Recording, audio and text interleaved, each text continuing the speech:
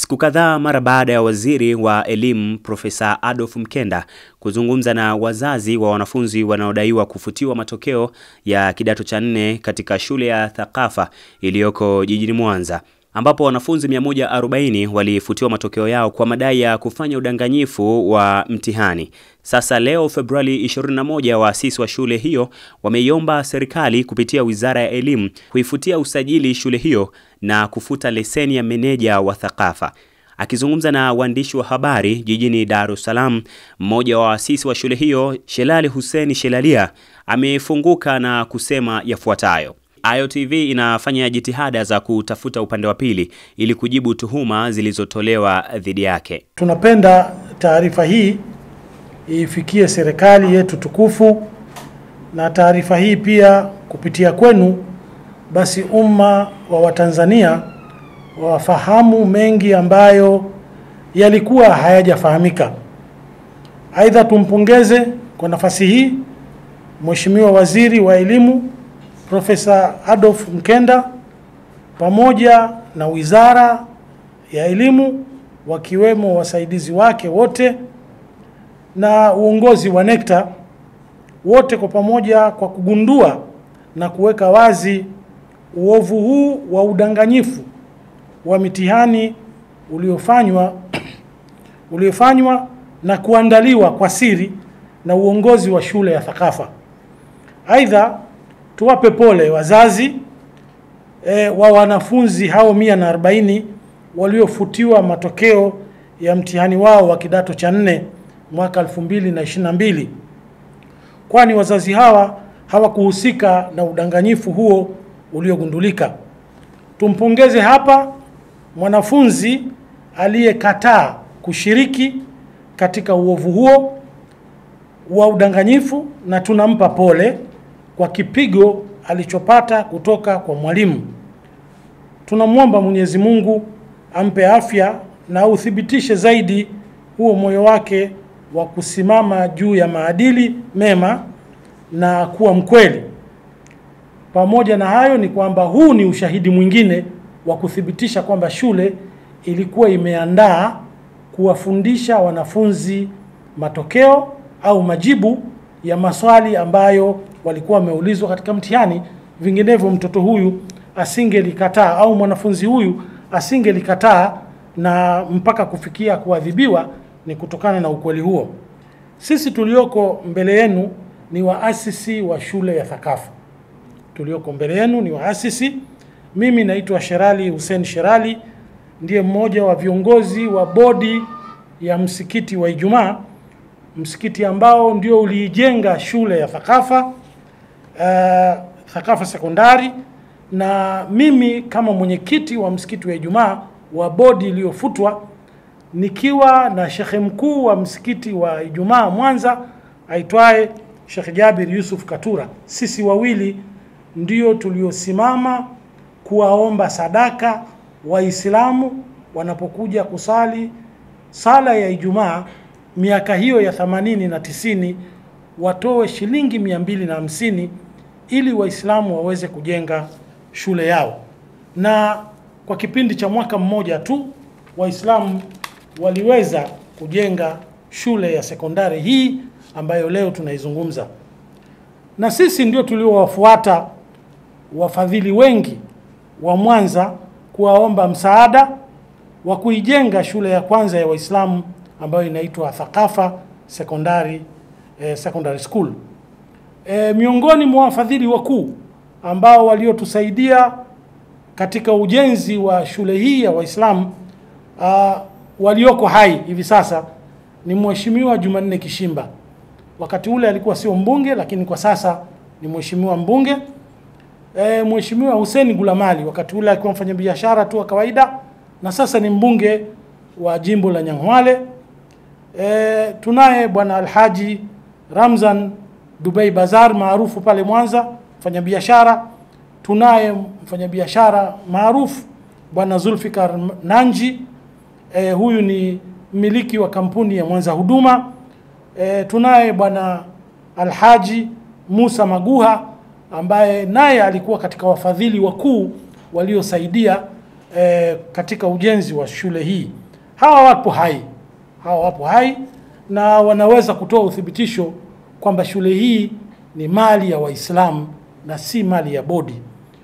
Ukweli huu unaweza ukapatikana. Hili lililotokea ni tatizo moja tu. Ni tatizo moja kati ya matatizo mengi sana ya uongozi wa shule hii, ikiwa na mwandamizi wake mkuu ambaye ni meneja wa shule hiyo. Tumekuwa na mgogoro sisi kama waasisi wa shule. Tumekuwa na mgogoro wa ndani kwa ndani kwa muda wa miaka 20 iliyopita. Lakini mpaka kufikia kuweka maandishi leo tuna miaka 11. Kwa hiyo mgogoro huu haujaanza leo wala mwezi jana wala katika kipindi hiki cha matokeo ya darasa la 12 form 4. Na nyaraka zinathibitisha, zipo kuonyesha kwamba mgogoro ulikuwepo. Tatizo kubwa ambalo sisi tulikuwa tumesimamia ni kwamba tulikuwa tunataka uongozi kwanza usimamie uendeshaji wa taasisi kwa mujibu wa katiba. Pili,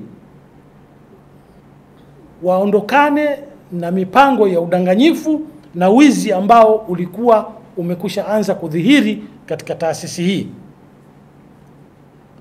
Na yote haya si majungu, bali yamo katika ripoti mbalimbali ambazo tumezifikisha serikalini toka mwaka 2020. Toka mwaka 2020 tumefikisha haya ambayo leo tunayasema.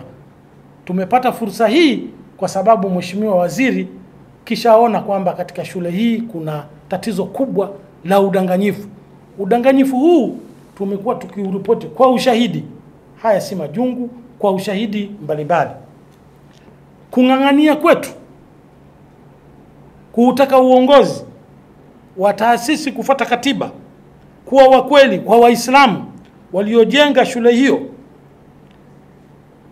ndiko kumetufanya sisi kama waasisi kuondolewa kinyemela katika shule hiyo. Mimi na mwenzangu Bwana Abdalla Amin tumeondolewa katika uongozi kwa njia zisizo za kisheria, wala katiba ya taasisi haikufuatwa. Na yote haya tumeyafahamisha au tumeifahamisha Rita katika nyaraka hizi tulizonazo hapa.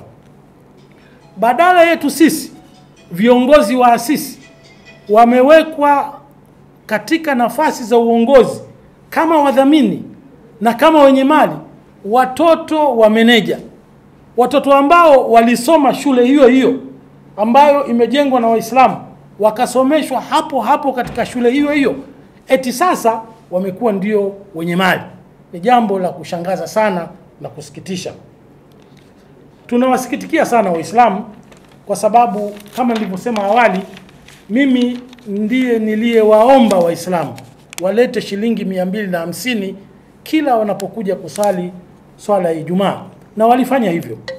Kwa hiyo kwa muda wote huu hawana wanachojua. Miaka zaidi ya 29 Waislamu wa msikiti wa Ijumaa Mwanza na Waislamu wa Mwanza kwa jumla hawafahamu chochote juu ya yale ambayo yanatendeka katika shule hiyo walioijenga kwa nguvu zao na mali zao. Kwa hakika, mbali ya kilichogundulika na Wizara ya Elimu, serikali tunaomba ifahamu leo hadharani kuwa viongozi waandamizi wa shule hii ni wabadhirifu wa fedha, ni wizi wa fedha ambao tayari umekwisha gundulika na ripoti zake tumekwisha zifikisha serikalini. Viongozi hawa waandamizi ni wakwepa kodi za serikali kwa ushahidi, wala si kwa majungu. Viongozi hawa waandamizi ni watakatishaji wa fedha za ndani na nje ya nchi, fedha za nje na fedha za ndani ya nchi kwa ushahidi. Viongozi hawa waandamizi tunawatuhumu kwa wizi wa mali za msikiti wa Ijumaa ulioijenga shule hiyo. Tutakuja kueleza hapa mbele kidogo. Tunaomba tutoe tahadhari.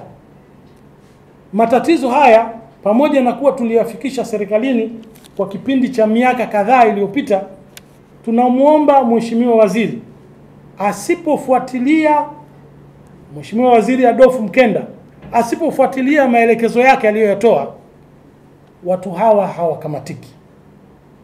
Watu hawa tunasema hawakamatiki. Tusingelifika hapa kwa hatua hii tulionayo ya hali ya mparaganyiko huu na uovu ambao unafanyika kama RITA wangelisimamia sheria ya usajili wa taasisi chini ya sheria CAP 318 iliyofanywa marekebisho mwaka 2002. Kama ingesimamiwa vizuri, RITA wangelisimamia vizuri kwa ushahidi wa nyaraka tulizokwisha wafikisha RITA, leo tusingelikuwa katika janga hili ambalo ni aibu kwa mji wa Mwanza au kwa mkoa wa Mwanza. Tokea mwaka 2020 tumepeleka tuhuma zote hizo RITA pamoja na ushahidi, lakini watu hawa kama tulivyosema ni watu ambao hawakamatiki na inaonekana kana kwamba wako juu ya sheria. Taasisi hii ya Thaqaafa leo hii inadaiwa na msikiti wa Ijumaa. Taasisi ya Thaqaafa ambayo imekutwa na matatizo haya inadaiwa na msikiti wa Ijumaa kwa zaidi ya shilingi milioni 100 kama pango.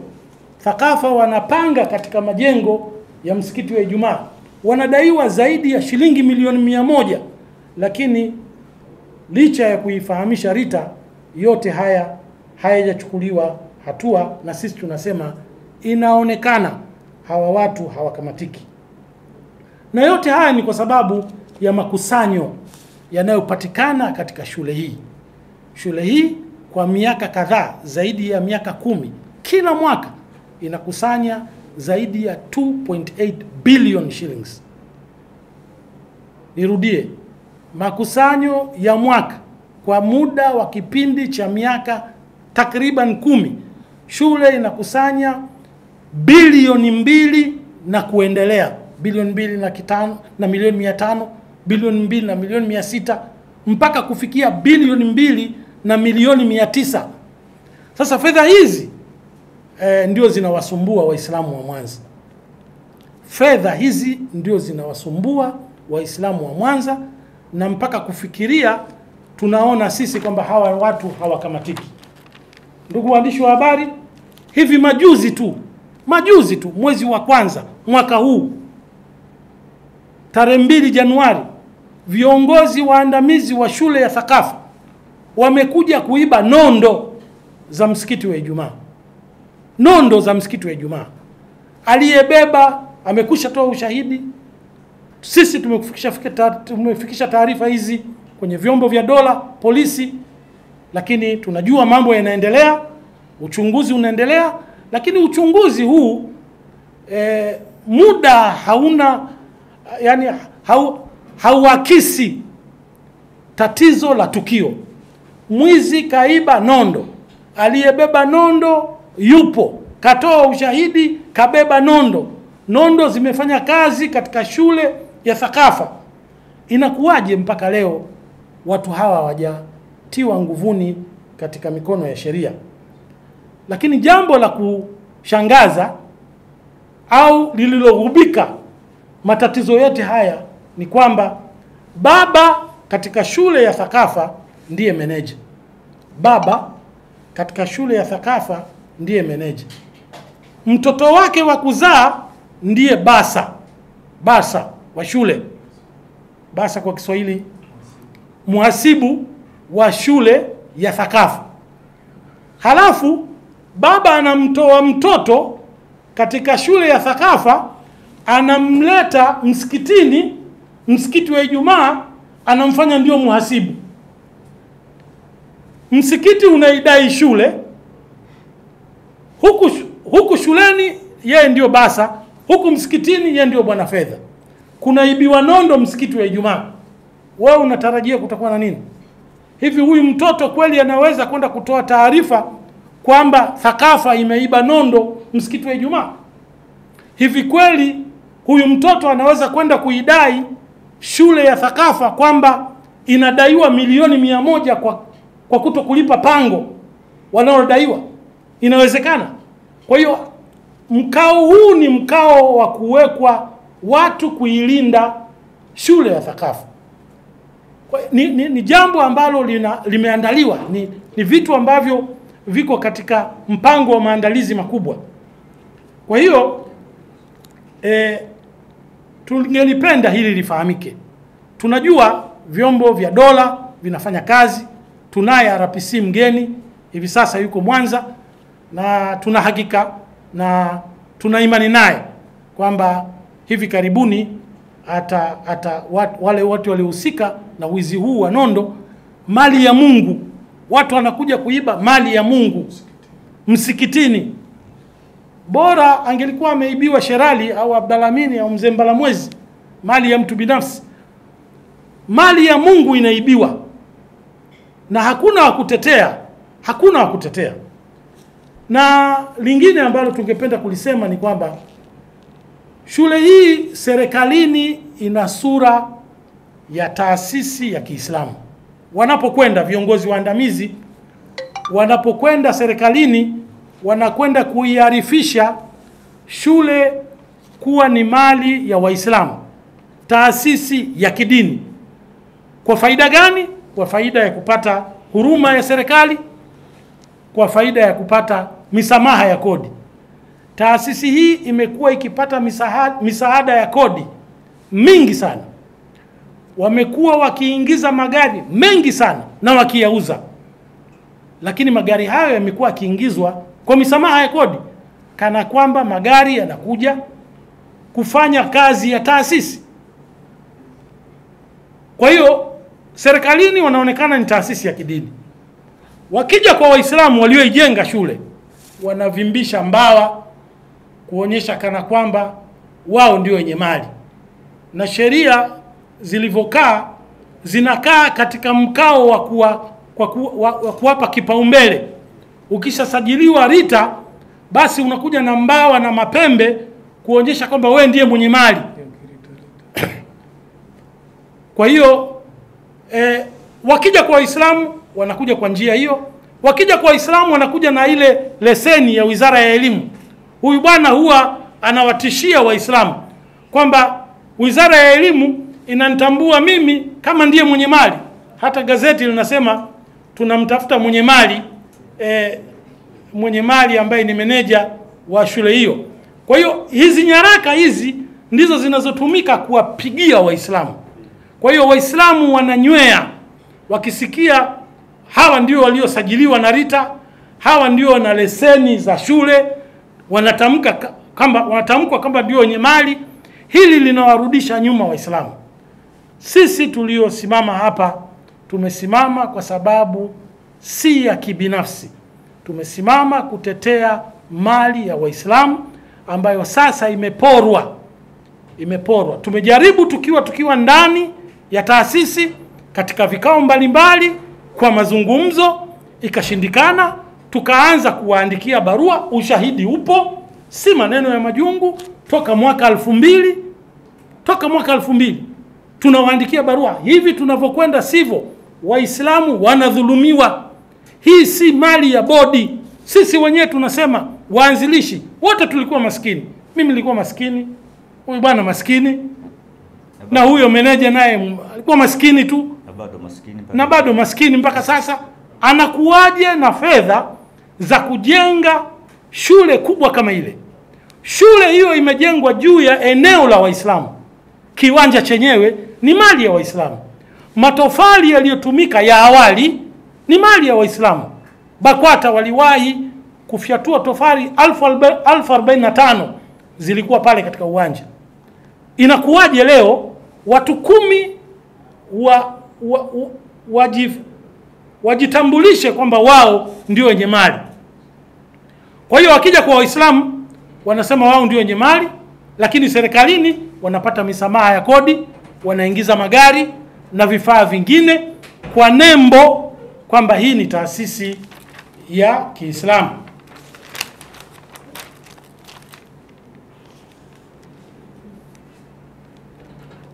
Sisi tunaendelea kusema kwamba tumefikishwa hapa na RITA. RITA ndio imetufikisha hapa. Waislamu wamekosa haki yao kwa sababu ya ile tasjila tu ambayo wamepewa hawa wadhamini. Lakini tunajiuliza, sheria ya nchi au sheria zinazoongoza taasisi mbalimbali, you cannot have a trustee without a trustor. Huu ni msingi wa kisheria kabisa. Huwezi kuwa na trustee bila kuwa na trustor. Wewe umedhaminiwa ushikilie mali, kwa sababu Waislamu wa msikiti wa Ijumaa wote kwa pamoja hawawezi wakawa ndio viongozi wa shule ya Thaqaafa. Haiwezekani. Kwa hiyo wakatuamini sisi wachache tusimamie mali ya kwao kwa dhamana. Inakuwaje leo Rita itambue kwamba hawa ndio wenye mali? Ni jambo ambalo lina matatizo na natakiwa litolewe ufumbuzi. Sisi tunasema kama waasisi, mali ya Thaqaafa si mali yetu. Mimi nikiwa niliyechangisha Waislamu, naiambia na naiomba serikali isikie kwamba shule ya Thaqaafa si mali ya bodi, ni mali ya Waislamu. Sisi tulibeba dhamana. Kwa hiyo tunaunga mkono hatua ambazo serikali imechukua. Kufikia hapa tunasema tunaunga mkono hatua ambazo serikali imechukua na itakazochukua, tukiwa kama waasisi wa shule ya Thaqaafa. Na tunamuomba Mheshimiwa Waziri wa Elimu na Mheshimiwa Msajili wasirudi nyuma katika kuhakikisha shule zetu zote nchini ikiwemo hii ya Thaqaafa haiandai vilaza, kwa neno la mtaani, haiandai vilaza. Wazazi wanatoa fedha nyingi si kwa kupeleka mtoto kwenye shule inayoandaa watoto wa kudukua mitihani. Udukuzi ni tendo baya sana. Tunaiomba wizara kupitia kwa vyombo vya habari, tunaiomba wizara ifutie usajili shule hii kama taarifa zilizokwisha toka katika vyombo mbalimbali, magazeti na television. Waifutie usajili shule hii, na vile vile hatua za kisheria ziendelee kuchukuliwa. Tunaiomba Wizara ya Elimu, ambao ndio wenye mamlaka ya kumiliki leseni za wamiliki wa shule, tunawaomba kwa busara na hekima zao wafute leseni ya meneja wa shule ya Thaqaafa na apigwe marufuku asiweze kuongoza shule yoyote au taasisi yoyote ya kidini nchini hapa, kwa sababu kosa hili si la mara ya kwanza. Kwa mujibu wa maelezo ya Mheshimiwa Waziri, hili si kosa la kwanza. Wamekuwa na tabia hiyo. Na tunaiomba wizara, tunaye mwalimu mmoja katika shule hiyo ambaye sintomtaja jina kwa kuwa hajatajwa jina huko nyuma. Huyu mwalimu ni mwalimu msaidizi, mwalimu mkuu msaidizi mwanamke. Huyu ndiye anayeshirikiana na uongozi. Kwa hiyo uongozi unaweza kusema sisi hatuhusiki, sisi hatupo wala hatukuwepo siku ya mitihani, ni kweli. Lakini mipango hii ya udukuzi wa mitihani unafanywa na walimu. Walimu hawa wanaongozwa na huyu mwalimu wa kike. Tunaiomba Wizara ya Elimu imfutie leseni ya ualimu mwalimu huyu ambaye wao wanamfahamu na watamfahamu vizuri zaidi. Tunaiomba Wizara ya Katiba na Sheria, Mheshimiwa Waziri wa Katiba na Sheria, kupitia uongozi mpya wa Rita. Tunajua sasa tunaye kiongozi mpya wa Rita baada ya yule wa zamani tuliyempelekea ripoti hii toka 2020 kuto kuchukua hatua yoyote. Sasa hivi mamlaka ya uteuzi ikamuondoa na akaletwa kabidhi wasi mpya. Tunamuomba, tumekusha muona, tunamuomba, tuna imani naye kwamba ripoti hii sasa ipate majibu na watu waliohusika bila hapa kuwataja majina wachukuliwe hatua kwa mujibu wa sheria. Sheria ziko wazi kabisa. Sheria iliyotumika kuifuta bodi ya msikiti wa Ijumaa kwa tuhuma tu. Hapa tuna ushahidi sasa. Bodi ya msikiti wa Ijumaa ambayo ndio inamiliki shule, ndio iliyojenga shule, samahani, ndio iliyojenga shule, bodi ya msikiti wa Ijumaa ilifutwa kwa tuhuma kama mzee wangu mzee Abdallah anavyosema. Lakini hapa tuna ushahidi wa ubadhirifu wa fedha, wizi wa fedha, utakatishaji wa fedha upo hapa. Tunamuomba mheshimiwa kabidhi wasii mkuu sasa aichukue ripoti hii na aipatie majibu kwa mujibu wa sheria cap 318 section 14(1) and 2. Vile vile tunamuomba mheshimiwa kabidhi wasii suspend, kwa Kiswahili tunasema aisimamishe kwa muda bodi wakati wa uchunguzi huu unaendelea. Aidha,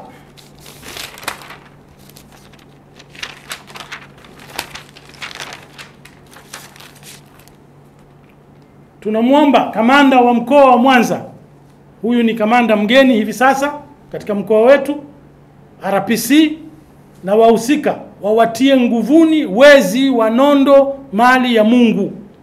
Wawatie nguvuni wezi wanondo wa mali ya Mungu.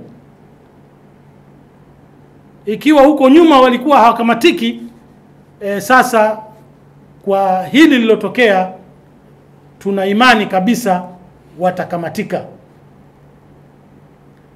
Na tunaomba waziri wa mambo ya ndani, mheshimiwa waziri wa mambo ya ndani, naye aingilie kati, alione tatizo hili. Vile vile mwendesha mashtaka, kwa sababu kumekuwa na kesi zaidi ya 3. Ndio tulisema hapo awali hawa mabwana hawakamatiki. Walishawahi kuvunja ofisi ya msikiti wa Ijumaa mchana, wazi wazi wakionekana wanavunja ofisi. Taarifa ikatolewa polisi, hakuna lilochukuliwa, hakuna hatua iliyochukuliwa. Gari la msikiti limeibiwa msikitini, likaenda kuhifadhiwa pale pale Thaqaafa. Miaka 2 gari la msikiti limeibiwa, likaenda kuhifadhiwa pale, hakuna hatua iliyochukuliwa. Sasa nondo zimechukuliwa. Tunafikiri huu umefika wakati wa serikali kutusaidia kuokoa mali za Mungu. Hii ni mali ya Mungu na si mali ya mtu binafsi. Kwa Waislamu wa Mwanza, baada ya kueleza haya, mimi kama nilivyokuwa kiongozi niliyewaomba sadaka zenu, leo hii nina umri wa miaka 67 na nimebakiza miezi 2 kuwa na miaka 68. Nina miaka 68, mzee wangu hapa na miaka 70, anaingia miaka 71. Tumelikaribia kaburi, mimi na mwenzangu pamoja na mzee Omar Saidi Mbalamwezi ambaye ndiye alikuwa mwenyekiti wa bodi ya msikiti wa Ijumaa, ana miaka 80 na sisi sote tumekaribia kwenda kaburini.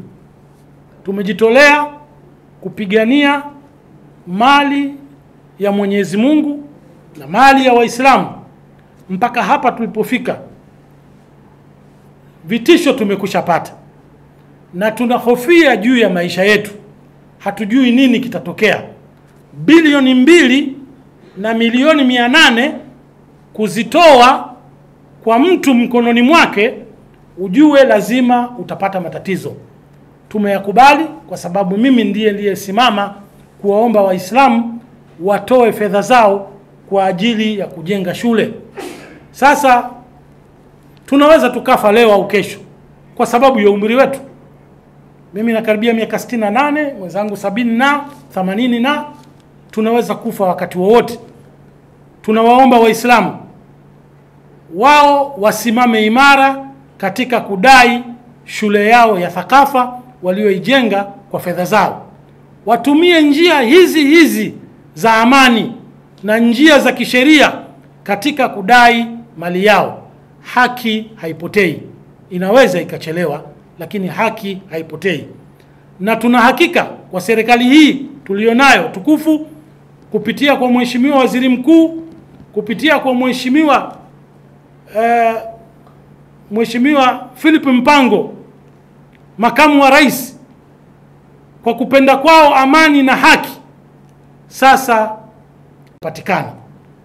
Na tukimalizia tunasema kwamba Mheshimiwa Rais hivi majuzi kataka kutoa maelekezo kwamba haki za wananchi, haki za watu zisicheleweshwe, kwa sababu justice delayed is justice denied. Justice delayed is justice denied. Kwa hiyo tunataraji kwamba kwa maelezo haya yatawafikia wahusika na hatua zitachukuliwa na Waislamu watarejeshewa shule yao, pamoja na kwamba tunataka serikali kupitia kwa waziri wa elimu Profesa Adolf Mkenda aifutie usajili shule hii ili iwe fundisho kwa shule zingine zote nchini Tanzania.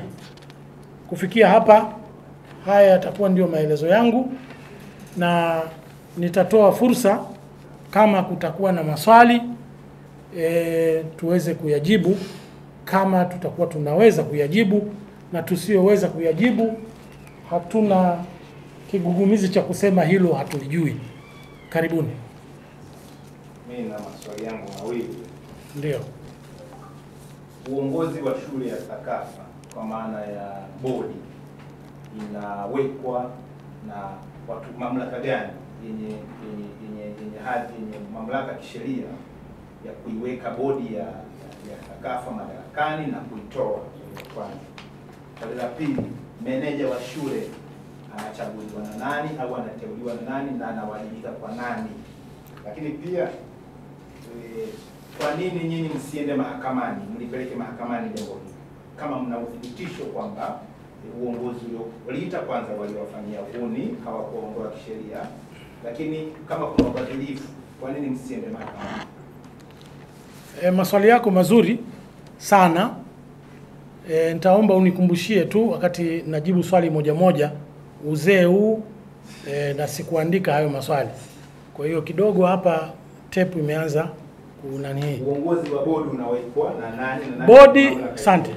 Mamlaka inayosajili bodi zozote taasisi ni RITA. Wakati tunajenga shule hii, Waislamu wanajenga shule hii, tulipotaka kuanza bechi ya kwanza ya form 1, Wizara ya Elimu ilisema ni lazima bodi ya shule iwe inajitegemea, isiwe ni bodi ya msikiti. Msikiti una bodi yake, lakini shule iwe na bodi.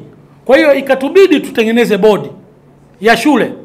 Kwa hiyo sisi wajumbe 7 kutoka msikiti wa Ijumaa, nikiwemo mimi kama mwenyekiti wakati ule, wajumbe 7 tukatoka kwenye msikiti kama bodi, wajumbe wa bodi, tukaongeza na wajumbe 3 waumini wa kawaida, waumini 3, tukaenda kutengeneza bodi ya shule. Kwa hiyo anaye sajili bodi ni RITA. Ni RITA. Swali la kwanza. Anaiteua hiyo bodi kupeleka RITA. Anaiteua. Ni nyie wenyewe ndio mnakubaliana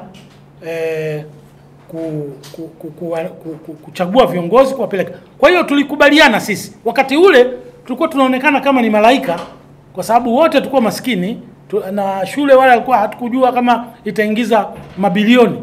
Kwa hiyo tulikuwa tumeaminiana kiasi hicho. Baadaye ndio hawa au meneja akaona keki ni tamu sana. Meneja ambaye mlimteua nyinyi? Tulimteua sisi wenyewe. Lakini sasa hivi yuko madarakani kwa miaka 29. Kwa uteuzi wa nani? Kwa uteuzi wetu, lakini miaka 29 kwa mujibu wa sheria hairuhusiwi. RITA inatakiwa kila baada ya miaka 5 ihakikishe panafanyika uchaguzi na uchaguzi huo unaweka viongozi wengine. Kwa hiyo Rita, tumesema hapa hili jambo ndio wamelilea mpaka tumefikia hapa leo. Wamelilea hili. Swali lako la pili hilo. La tatu, kwa nini msende mahakamani? Tumekwenda mahakamani. Tumekwenda mahakamani, na kwanza mahakamani tumechukua muda mrefu sana. Lakini kabla ya kwenda mahakamani, tulianza na kutatua mgogoro huu sisi binafsi wenyewe. Baada ya kushindwa, tukawaita viongozi wa dini wa mkoa, wakatoa maelekezo ya kutatua mgogoro. Wenzetu wakauvunja, akiwemo meneja akavunja makubaliano yaliyofikiwa na uongozi wa dini wa mkoa.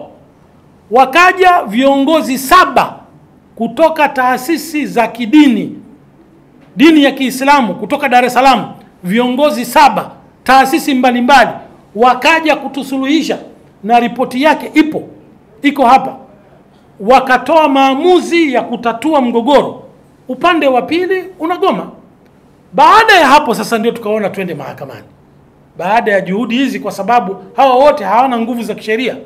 Kwa hiyo tulipokwenda mahakamani, mahakama hivi sasa imeamua pachunguzwe shule hii ni ya nani.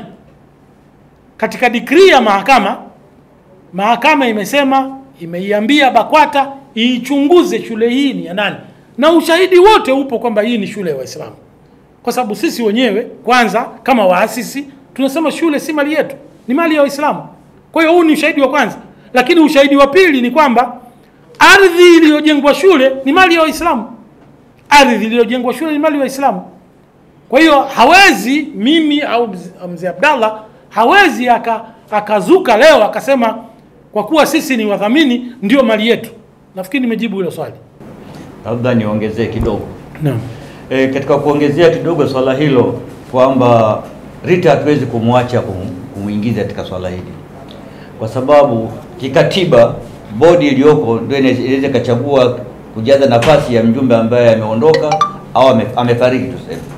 Lakini katika taasisi za kidini huwa kunatakiwa kwamba mnapofanya marekebisho ya katiba, marekebisho ya kutoa kiongozi mdhamini au kurudisha mdhamini, lazima supreme authority awepo. Kwa Tanzania tunasema tuna BAKWATA, tuna baraza kuu, awepo.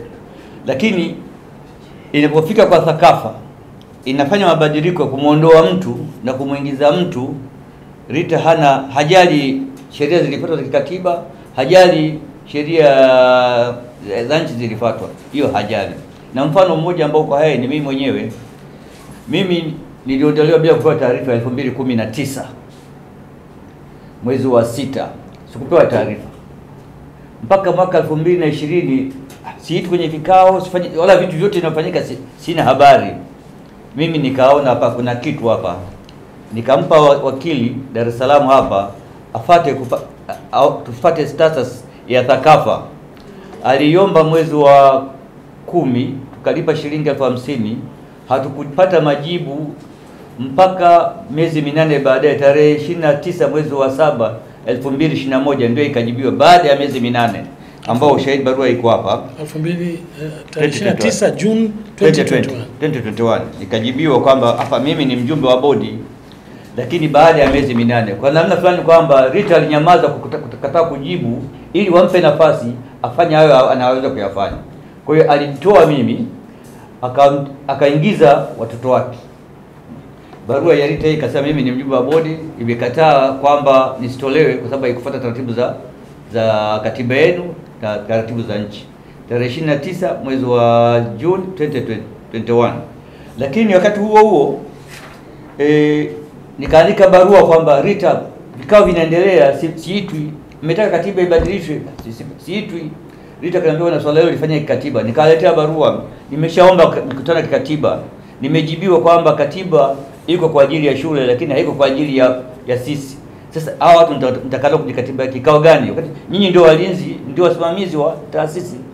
Lakini mtaponiambia kwamba mmeshindwa wakati mmekuja msikiti wa Jumaa, kwa sababu na msikiti wa Jumaa mmeivunja bodi kwa sababu bodi ndio inadai shule. Sasa mmepewa nini wanasema nguvu endeshi itumika, mnaivunja bodi ili Waislamu wakose mahali pa kudai shule yao, na huko mmeivunja, hamkusema tufuate katiba ya taasisi, mmetumia madaraka yenu tu kwa sababu ya nguvu endeshi.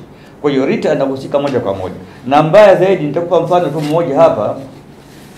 Tarehe 10 katika mambo yalikuwa yanaendelea, mimi niliandika barua RITA kuulizia jambo, inaonekana kama labda nimeshatolewa tena katika bodi. Tarehe 12 Oktoba 2022 nikajibiwa kwa barua hii hapa ambayo amesaini mheshimiwa anaitwa Msuya. Nikaambiwa mimi ni mjumbe wa bodi ya wadhamini Thaqaafa, lakini siitwi kwenye vikao. La kusikitisha, tarehe 3 mwezi wa 11, tarehe 12 mwezi wa 10 naambiwa mimi ni mjumbe. Tarehe 3 mwezi wa 11 2022 naambiwa mimi si mjumbe. Unaona, haya ndio sababu kwamba RITA ndio ana matatizo makubwa sana kwa kuvuruga amani na kuvuruga sheria. Usimamizi wake umekuwa kwa hauna maana yoyote katika hizi taasisi. Nguvu endeshi basha ikitoka RITA anafanya anapotaka. Tena huyu Thaqaafa ile miliki RITA. Maneno haya nimemwambia mheshimiwa kabidhi wa CM mkuu mwezi wa 4 2021 mwaka jana ofisini. Kama mama, wewe ni mgeni, lakini ofisi yako upande wa wadhamini inamilikiwa na Thaqaafa. Thaqaafa inafanya lolote lile RITA anapitisha tu, hujali sheria wala hawajali nini. Labda swali la mwisho. Naam. Mufti ametangaza kuunda tume ya kufuatilia mali za Waislamu, na hii shule kama unavyosema iko chini ya Waislamu. Naam. Hili jambo limeshawahi kwenda kwa njia ya kwa ofisi ya Mufti na Naam. Tumekwisha fika kwa Mufti si chini ya mara 3. Tumefika kwa Mufti si chini ya mara 3. Analifahamu sana hili jambo. Sisi muda wote huu toka 2000 tulikuwa tukichukua njia nzuri na za kiutaratibu, tusiwe watu wa kukurupuka. Kwa hiyo tumekwenda hatua kutoka kwenye mkoa tukaja kitaifa tukafika mpaka kwa Mufti. Mufti anajua tatizo lililopo msikiti wa Ijumaa na katika taasisi hiyo ya Thaqaafa, na Mufti anaelewa kwamba shule ya Thaqaafa imejengwa kwenye kiwanja cha BAKWATA. Anaelewa hilo kiwanja ambacho kilikuwa ni cha East African Muslim Welfare Society, kilitolewa na kampuni ya Muhindi mmoja ikiitwa Nyanza Cotton mwaka 1957.